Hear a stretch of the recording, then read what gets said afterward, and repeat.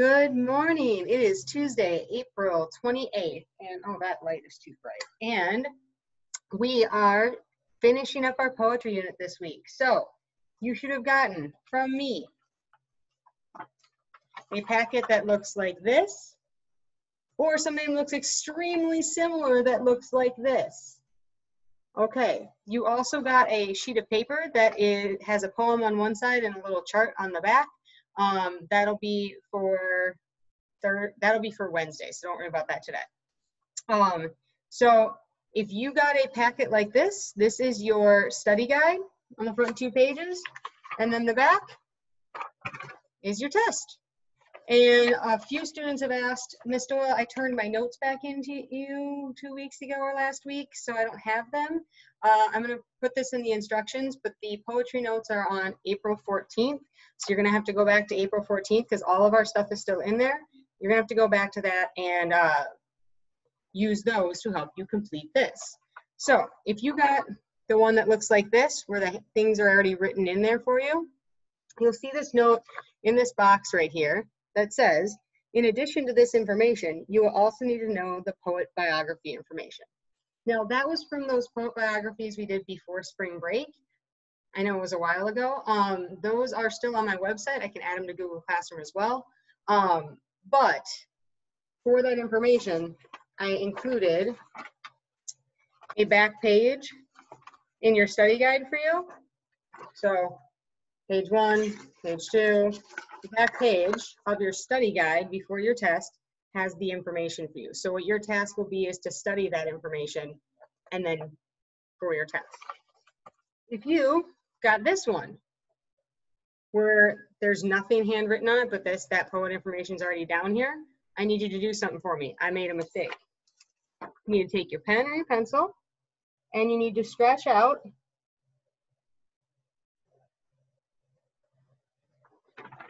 those 4, okay? They won't be on your test. And just so you know, for you guys, these 4 aren't actually on your test either, but I put them in. You can just scratch them out. I mean, if you're interested, Life Doesn't Frighten Me and Still I Rise are by Maya Angelou. And then A Narrow Fellow in the Grass and A Bird Came Down the Wall are about Emily Dickinson, but we read about her, but we didn't spend a lot of time on her. I had to cut some stuff out. So I'm super sorry that I made that mistake when I made copying. So if this is your version where this is on the front, you can ignore those bottom 4. If this is your version, I already wrote the names in for you.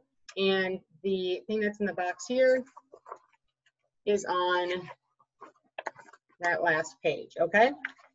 So today, all you're gonna have to do is do the first page of your study guide, front and back. So it's gonna be just like Julius Caesar, where we did a front and back page. That's all. Then the next day, we'll do a front and back page. And then you have actually 3 days, including the weekend, to finish your test. But your test isn't as long as it was for Julius Caesar. You will have to write a poem for this study guide and for this test. And it's going to have instructions for exactly what that should look like, okay? So yeah, pretty standard day. We're just gonna finish up poetry this week and go over some of the poems that we read, as well as those poetry devices that you focused on in your poems. I'm super excited to see those. They were collected yesterday, but I don't actually get to look at them until on Wednesday. But I have taken a look at some of the ones who submitted them online, and I'm actually super impressed. Like, a lot of you who said, I don't know how to write a poem, or is this good? Yeah, they're really good. I also wanted to say thank you to the students who sent in ideas for our title page of our poetry book. I will let you know what that's going to look like, and I guess you'll be able to come and see it next year in the fall. But I'll at least send out the like the cover page so you can see that. But yeah, so again, April 14th is the day where we did our poetry notes initially, so you can go back to that if you need help with any of these. The primary thing that's probably going to take you the most time is the literary terms, which are those poetic devices. you're going to need to be able to not just define what they are, so like what assonance is, which is repeated vowel sound on the inside of a word, not the beginning, but then you also have to create an example for me, okay? So each of those, being able to define them as well as then create your own example. Please don't use the example from the notes because that doesn't help your brain at all. Try to come up with a new one. I really enjoy seeing your examples, they're fun. So yeah, today and tomorrow it is study guide. So you only need to do one page front and back today. But if you're feeling really ambitious and you want to get ahead of the game, then you can do the whole study guide today and then you won't have homework tomorrow. So today and tomorrow is the study guide. Then Thursday, Friday, and Monday, you'll finish up the test. Now, one thing you should know is that on Monday, you will have a little mini writing assignment. It is very informal. I will give you a prompt and it's just going to be you. It'll be an evaluative question, which means it's just going to be your opinion, but it is going to be connected to poetry. So that is our plan for the week. Your homework today, like I said, 4 or 5 times, is the study guide. And again, if I gave you this one, don't forget what's in this box. It's on the last page. If I gave you this one, you don't need to do those top 4, those bottom 4, okay? We just didn't have time to read them. And yeah, I hope you guys had a great weekend. And oh, last note, this week is our last week where we have a 5-day week, meaning we do still have class today, Wednesday, Thursday, Friday, and then we do have class Monday. We have homework Monday.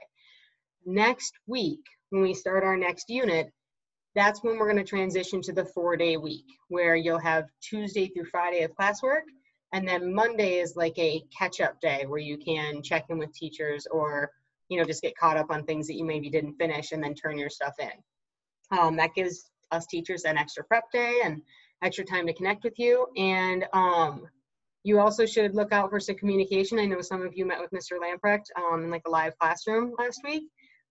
Your teachers we're deciding a day that might work out for all of us to be able to be available for you to come on and live chat with us. So, okay, stay posted, or like I'll keep you posted on that. Other than that, I will exit. I'll let you have time to do your work and miss you guys. I'm really excited for our next unit. So poetry is fun. It's a little more fun when we get to do it in person. But our next unit, we'll start notes on next week, and it's a lot of fun, okay? So have a good day. Happy Tuesday. I hope you get to enjoy the nice weather, and I'll see you later. Bye.